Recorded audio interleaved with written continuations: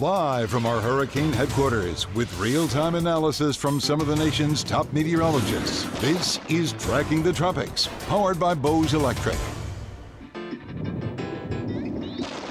Well, as expected, heading into the end of November, the tropics are relatively quiet. You know, there's still a low chance we could see a storm develop in the middle of the Atlantic, which would be a fish storm. But now our focus is actually becoming El Nino. It's finally starting to show up, the pattern of El Nino. We didn't see a ton of the pattern of El Nino that we typically see in the summertime, but heading into the winter months, we are now going to be tracking quite a few of those storm systems developing in the Gulf of Mexico. Welcome into this edition of Tracking the Tropics. I'm meteorologist Amanda Hawley with in the WFLA Now Center, of course, joined by WFLA meteorologist Rebecca Berry as well.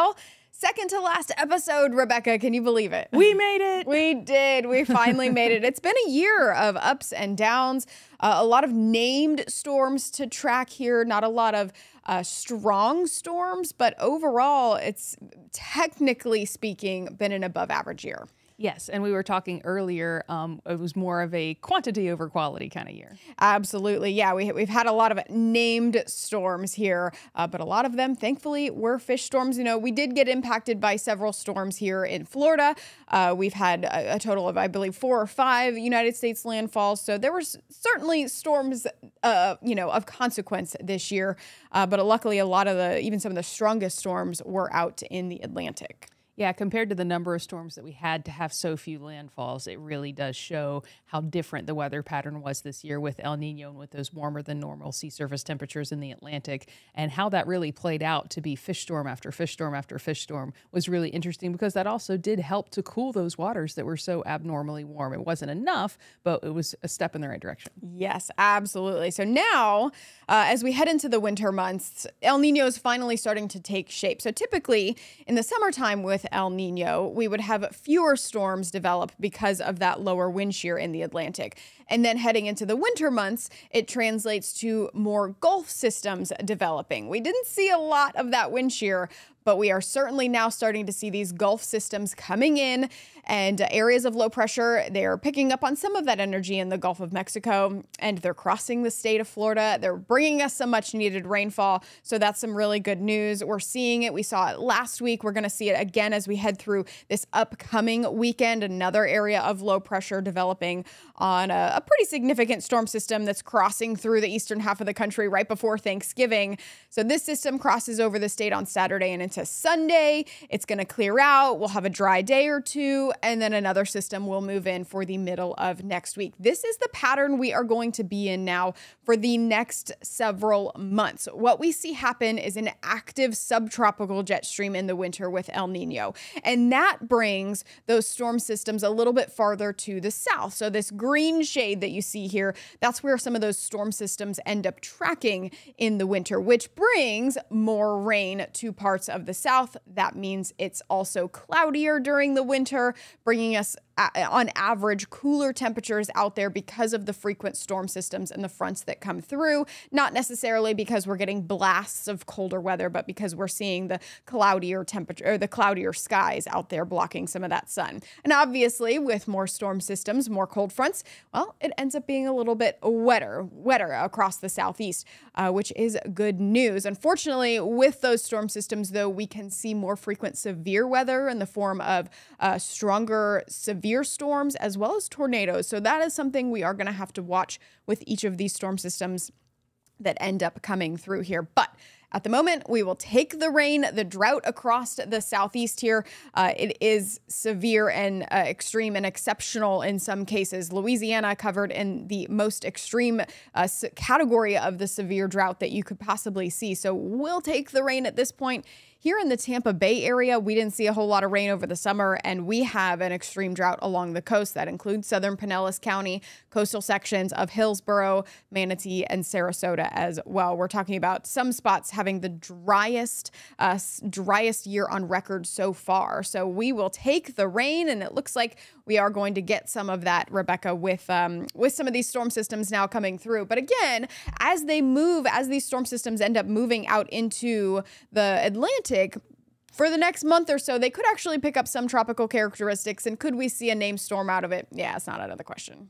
Yeah, and that's really been the theme of the season. The season is ending as we spent most of the season with the possibility of more fish storms forming. And so we still have pretty warm waters out in the southern Atlantic, but it's really where we see these storms, the storm systems pushing off. It's not unusual this time of the year, especially in the fall, to see a hurricane or a tropical system form off of a front pushing through. It gives it just enough mixture and just enough of rotation to fire up a little tropical storm. And as it heads towards Bermuda, it starts to fade when it gets into those cooler sea surface temperatures. Yeah, and that can happen in December. We've seen it happen in January. It happened in January earlier this year. So certainly not out of the question. We do have 2 names left on the 2023 list, Vince and Whitney. Don't know if we'll get to Whitney. I wouldn't be surprised if we had Vince form, but otherwise I don't think it's going to be of consequence to us here in the United States because of the frequent storm systems coming in. So, an eventful year for sure. But now I think we're really starting to wrap things up with this hurricane season. Yes, I could not be more excited. I remember in the middle of the hurricane season talking about like that moment when you think, whew, okay, yeah, we're through it. And I feel like we've gotten there. I think we're there at this point for sure because, these fronts that are coming through, the storm systems that are going to come through, they're going to push everything out into the Atlantic very, very quickly. So that's some good news. But yeah, I don't think we're necessarily done with the weather portion of it. Typically heading into the winter where, we have these super long stretches, 7 to 10 days of just nothing, which is nice. It ends up being beautiful, but it ends up being really quiet. But this year, I think we're going to see certainly storm system after storm system for a little bit anyway. It does feel like El Nino's playing up a bit right now. It's been a really, really dry, really, really quiet season. And I felt like with the last rain chances we had last week, we made the turn. Basically, yes. We made the turn towards a wetter weather pattern because now when you're looking out over the forecast, every 2 to 4 days, another low pressure system coming across the Gulf, bringing us those much needed chances of rain, but also, giving us pause, making sure that we know that we have the potential for severe weather or we don't with the system. And looking at a lot of those parameters, we'll have to be paying a little bit more attention than those quieter winters. Yeah, for sure. And the timing of the systems, flips, flops back and forth too. So I think it's going to be a busy winter in terms of, forecasting because, is it going to come through on Tuesday? Is it going to come through on Wednesday? The GFS, the European, they flip flop back and forth.